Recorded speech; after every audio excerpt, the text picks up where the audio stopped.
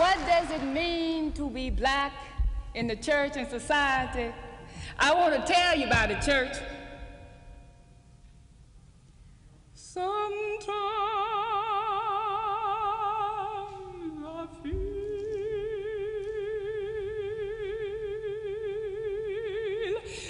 like a motherless child.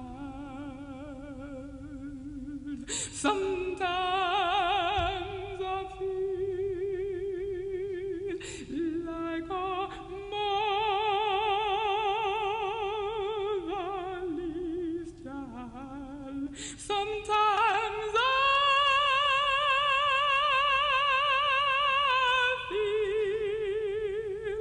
feel like a motherless child. A long way from home.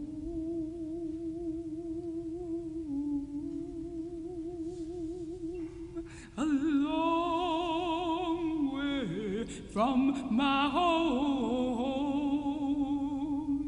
Sometimes I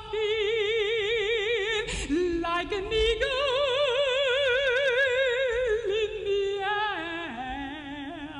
Sometimes I feel like an eagle in the air. Sometimes I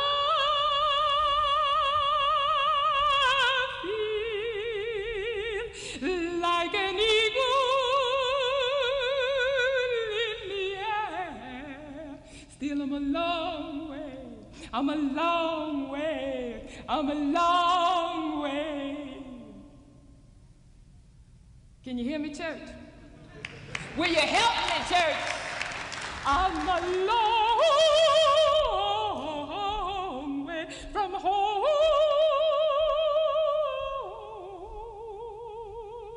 A long way from my home. A pilgrim in the journey, looking for home. And Jesus told me the church is my home. And Jesus told me that heaven is my home and I have here no lasting city. Cardinals, archbishops, bishops, my brothers. What church? Please help me to get home. What does it mean to be black in these United States? What does it mean to be African American? Our history includes the services of Simon of Cyrene, the search of the Ethiopian eunuch, the contributions of black Egypt in art and mathematics and monasticism and politics, the art and architecture of Zimbabwe, the scholarship of Timbuktu, the dignity and serenity of textile and gold and religion in Ghana, the pervasive spirituality and vitality of Nigeria, the political and social systems of Zaire.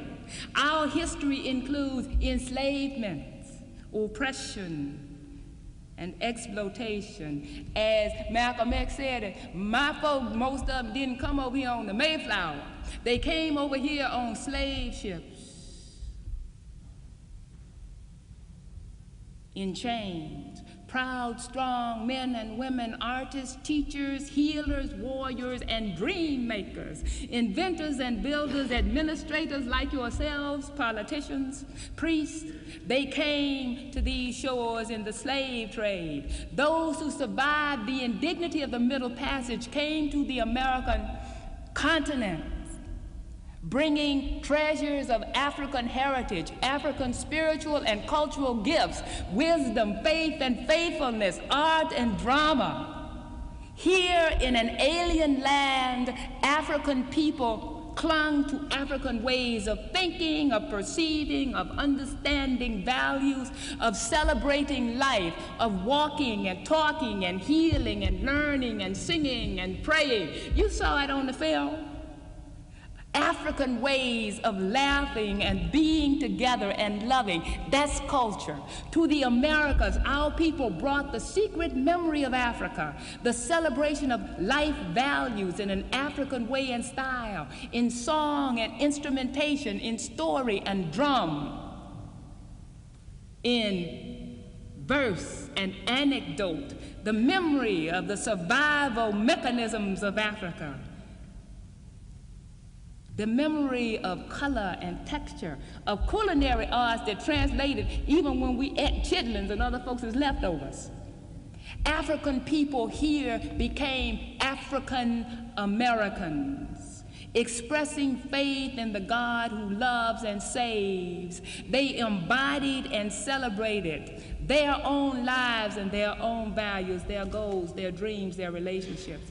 Our history includes the island experience, the Virgin Islands, Haiti, Cuba, our Hispanic experience in Central and South America, our native experience where African blood commingled with Choctaw and Chickasaw and Cherokee, with people of Asian and Asian Pacific origin, with Europeans from France and Germany. You wonder how come some of us look like we do? African people of the diaspora, we are here in this land, and this is our land. That's part of our history too. Our people, black people, helped to build this nation in cotton and grain and beans and vegetables, in brick and mortar. They cleared the land and cooked the food that they grew. They cleaned houses and built churches, some of them Catholic churches. They built railroads and bridges and national monuments. Black people defended this country as soldiers and sailors. Black people taught and molded and raised the children. And I'm not just talking about the black children. If you don't believe me, ask that cardinal sitting over there. Some more of y'all too, I imagine. You know what I'm talking about, church? I mean, are you walking with me, church? Surviving our history physically, mentally, emotionally, morally, spiritually, faithfully, and joyfully, our people developed a culture that was African and American, that was formed and enriched by all that we experienced. And despite all this, despite the civil rights movement of the 60s and the socio-educational gains of the 70s, blacks in the 80s are still struggling, still scratching and clawing, as the old folks said, still trying to find home in the homeland and home in the church, still struggling to gain access to equal opportunity. A disproportionate number of black people are poor. Poverty, deprivation, discrimination stunt physical, intellectual, and spiritual growth. I don't need to tell you this, but I want to remind you, more than a third of the black people that live in the United States live in poverty, the kind of poverty that lacks basic necessity. I'm talking about old people who have worked hard all their lives and don't have money for adequate food or shelter or medical care. I'm talking about children who can never have equal access and equal opportunity because poverty doomed them to low birth rate and retardation and unequal opportunity for education. More than 55% of black babies are born to single mothers. About 41% of black families are single parent families headed by women. The divorce rate for blacks is twice as high as for whites. Black children are twice as likely as white children to be born prematurely, to suffer from low birth rate, to live in substandard housing, to have no parent employed. Unemployment and underemployment among us are endemic, and many of us don't have the social and political context that put us where the jobs are when the jobs are being passed out. 1 of every 21 black males is murdered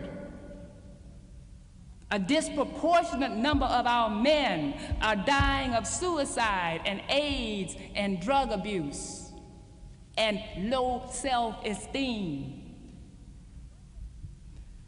What does it mean to be black and Catholic? For many of us, it means having been evangelized, having been educated, having been given a chance through the work of the Catholic Church, through the Josephites, or the Divine Word Fathers, or the Holy Ghost Fathers, or the Franciscans, or the Edmondites, or the Sisters of the Blessed Sacrament. I'm from Mississippi. The first schools in Mississippi were started in the cathedral of the cathedral basement by a diocesan priest and a group of lay women.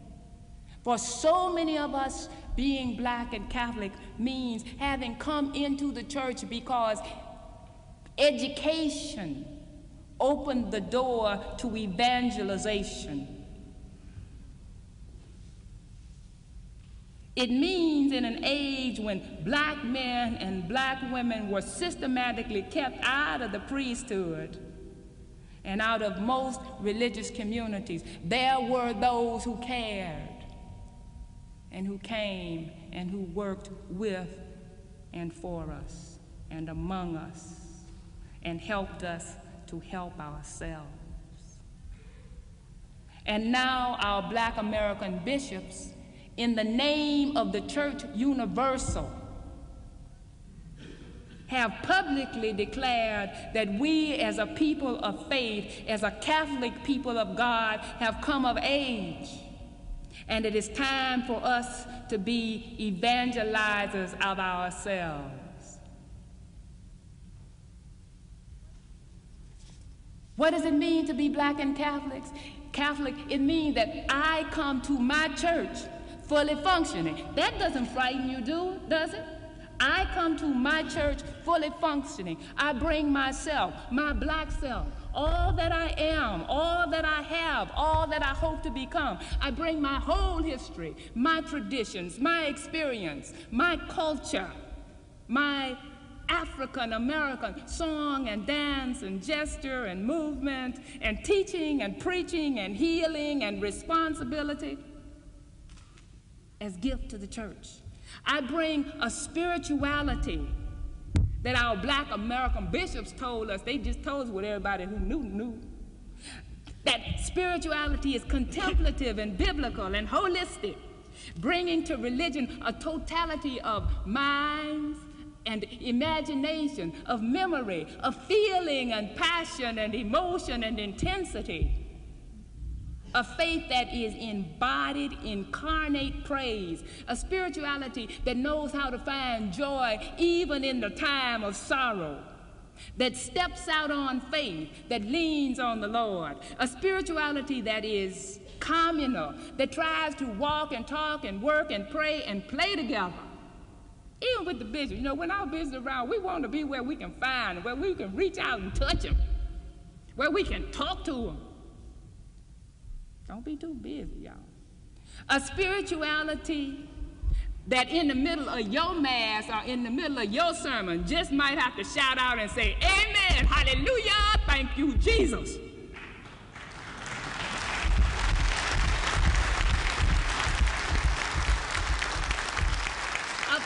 That attempts to be spirit-filled. The old lady said, if you love the Lord your God with your whole heart and your whole soul and your whole mind and all your strength, then you praise the Lord with your whole heart and soul and mind and strength, and you don't bring him any feeble service. If you get enough fully functioning black church Catholics in your diocese, they gonna hold up the priest and they gonna hold up the bishop. We love our bishops, y'all. We love y'all too. But see, these bishops are our own, ordained for the Church Universal, ordained for the service of God's people. But they ours. We raised them. They came for our community. And in a unique way, they can speak for us and to us. And that's what the church is talking about, indigenous leadership. The leaders are supposed to look like their folks. Ain't that what the church says? To be black and Catholic means to realize that the work of the ordained ministers is not a threat to me, and I'm no threat to that. The work of the ordained minister, of the professional minister, is to enable the people of God to do the work of the church, to feed us sacramentally, to enable us to preach and to teach. And I ain't necessarily talking about preaching in the pulpit. You know as well as I do that some of the best preaching does not go on in the pulpit. But as a Catholic Christian, I have a responsibility to preach and to teach, to worship and to praise. Black folk can't just come into church and depend on the priest and say, let Father do it, and if Father don't do right, then they walk out and they complain. You know, that liturgy didn't do anything for me. The question that we raise is, what did you do for the liturgy? And the church is calling us to be participatory and to be involved. The church is calling us to feed and to clothe and to shelter and to teach. And your job to enable me, to enable God's people, black people, white people, brown people, all the people, to do the work of the church in the modern world. Teaching, preaching, witnessing, worshiping, serving, healing, and reconciling in black, because wedded to the lived experience, to the history and the heritage of black people. Getting in touch. To be black and Catholic means to get in touch with the world church, with my brothers and sisters in Rome, with my brothers and sisters in China, with my brothers and sisters in Europe and Asia and Latin America, with the Church of Africa. Do your folk realize that there are more Catholic Christians in Africa than in North America, and then they run around talking about the minority? In Africa right now, 300 people become Christian every day, and 75% of them are becoming Roman Catholic. The Vatican Central Office reports that in Africa, the number of students for the priesthood increased by 88% between 1970 and 1988, while in North America, the number dropped by 43%. To be black and Catholic means to be intensely aware of the changing complexion of the College of Cardinals. I picked up your Catholic newspaper and I saw the picture church, world church. A lot of folk look like me.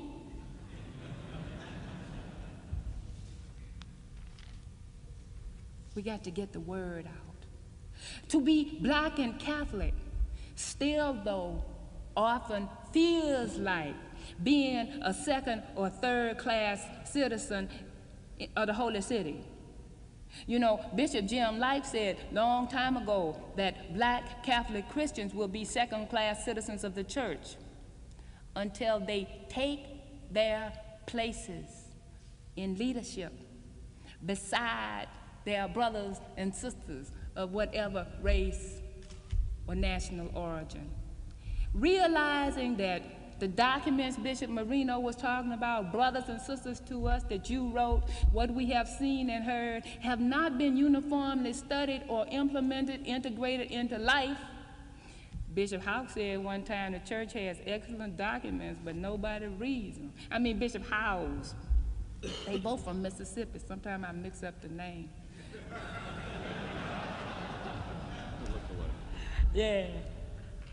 The majority of priests, religious, and lay ministers who serve the black community in the United States still are not from the black community. And many of those people who attempt to serve among us, some of them perhaps in your diocese, do not feel an obligation to learn or understand black history or spirituality or culture or life, black tradition or ritual. They work for the people, but they have not learned to share life and love and laughter with the people. They somehow insulate themselves from the real lives of the people because they don't feel comfortable with black people. I travel all over the country and I see it. Black people within the church, black priests, sometimes even black bishops who are invisible. And when I say that, I mean they're not consulted. They are not included.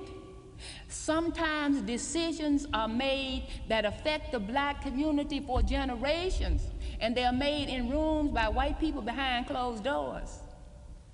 Some of us are poor. Some of us have not had the advantages of education. But how can people still have a voice and a role in the work of the church? Isn't that what the church is calling us all to? I see people who are well educated and experienced and willing to work. Sometimes they're religious, sometimes they're lay. They're not included in the initial stages of planning. They're not included in the decision making. Now, I know you're bishops, and I'm not talking about somebody coming into your diocese trying to tell you what to do. I'm talking about the normal church authorized consultative processes that attempt to enable the people of God to be about the work of the Catholic Church. If you know what I'm talking about, say amen. Amen. See, the church then, oh yeah. Y'all talk about what do you have to do if you want to be a multicultural church. Sometimes I do things your way, sometimes you do things mine. Is that it, Archbishop Ramirez? No. Black people who are still victims within the church of paternalism, of a patronizing attitude. Black people who within the church have developed a mission mentality. They don't feel called, they don't feel responsible, they don't do anything. You know, let Father do it, let the sisters do it, let the friends and benefactors from outside do it. That's the mission mentality, and it kills us, and it kills our churches. Beside their brothers and sisters of whatever race or national origin.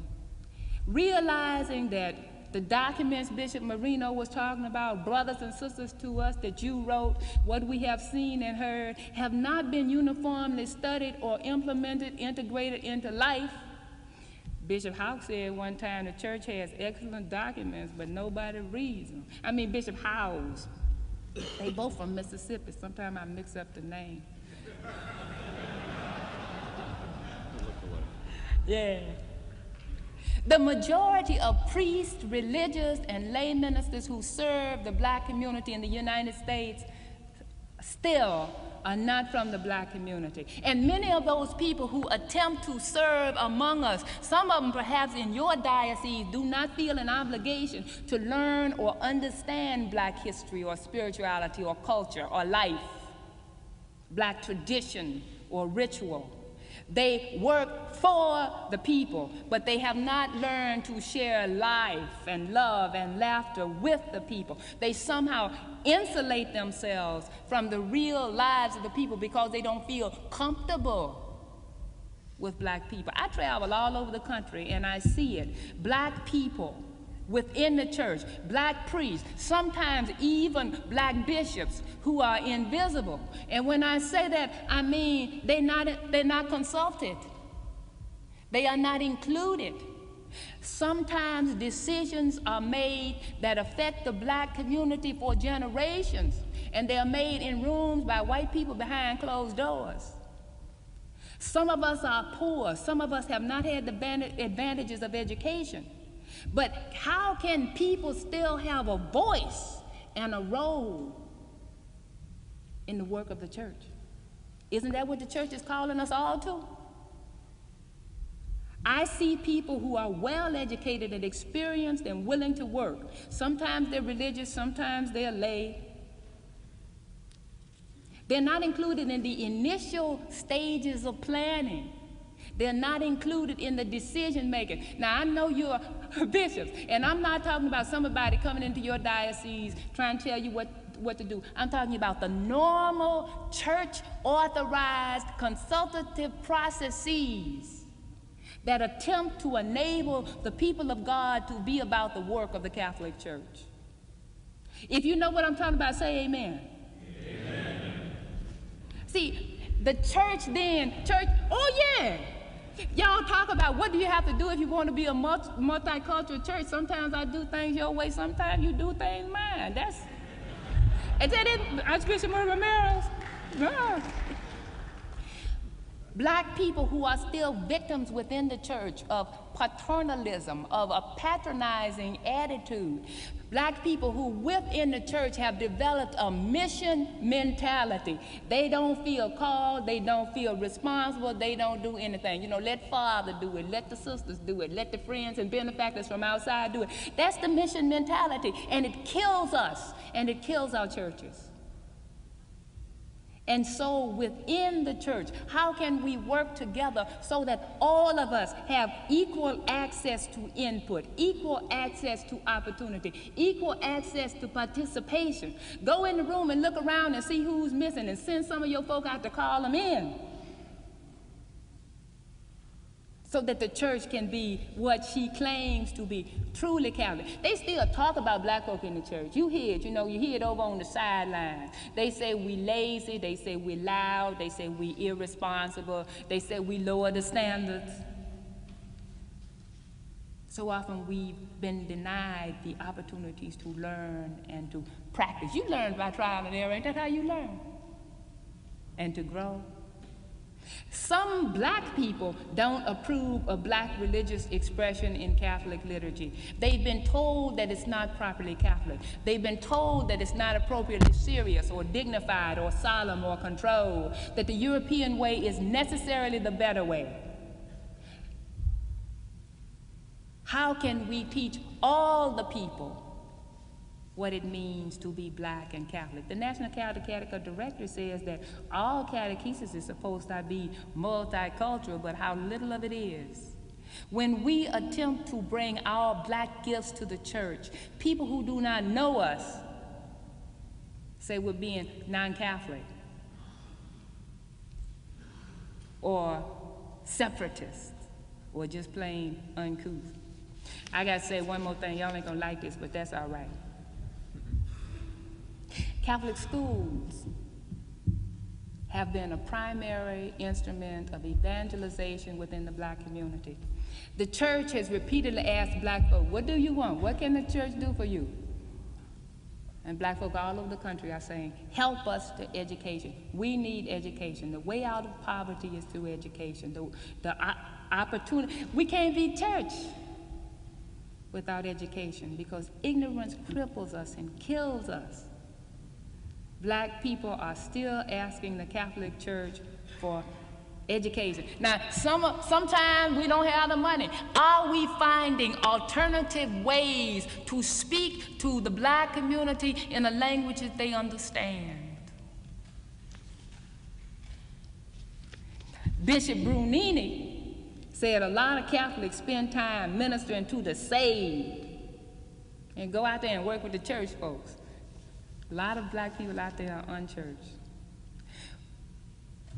We have come a long way in faith. Just look where we have come from.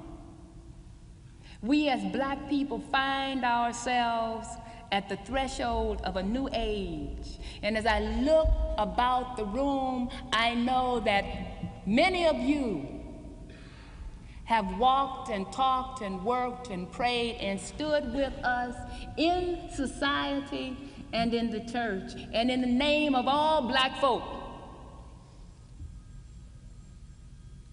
I thank you.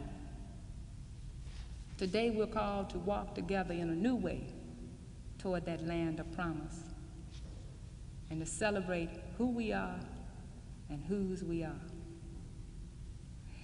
If we as church walk together, don't let nobody separate you. That's one thing black folk can teach you. Don't let folk divide you or, put the lay folk over here and the clergy over here.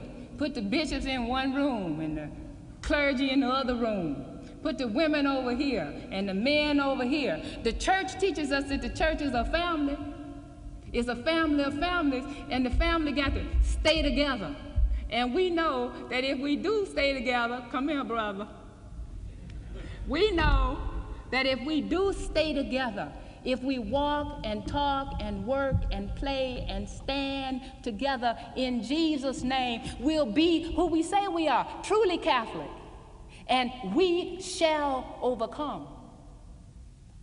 Overcome the poverty, overcome the loneliness, overcome the alienation, and build together a holy city, a new Jerusalem, a city set apart where they'll know we are His because we love one another. We shall overcome. Y'all get up. Oh, we shall overcome. We shall overcome.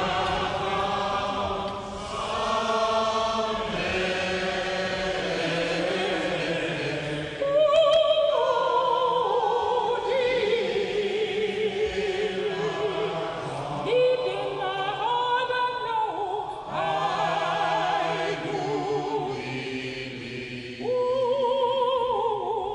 We shall overcome. So, now Bishop, I'm going to ask y'all to do something. Cross your right hand over your left hand. You got to move together to do that. You got to move together to do that. All right, now, walk with me.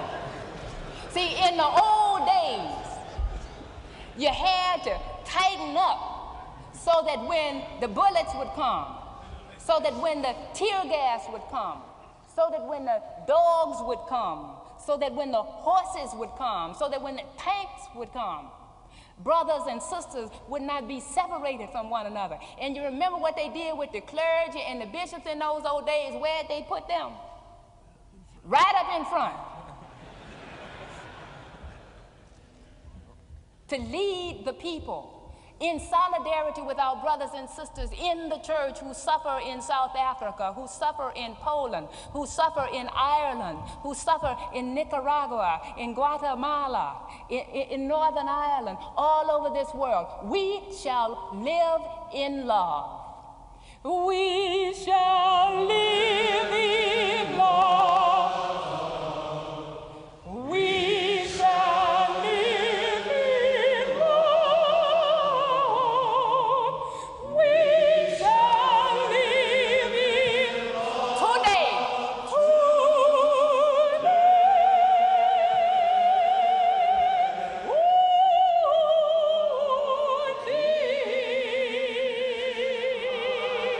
Deep in my heart I know I do. We shall live in love.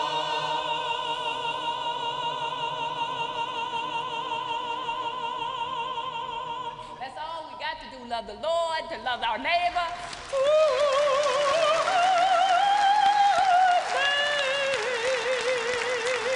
Amen. Amen. Amen. Amen.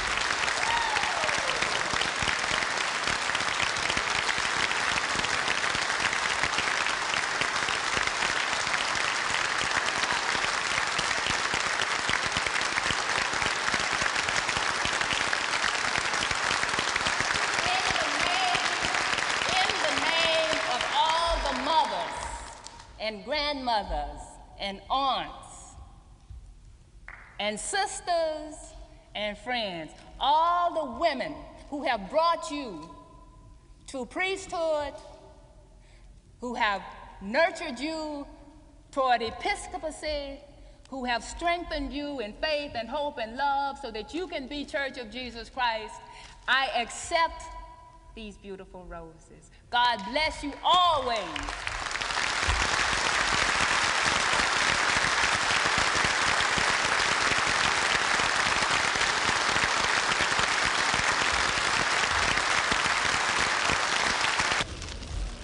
Thank you so very much, Sister Thea.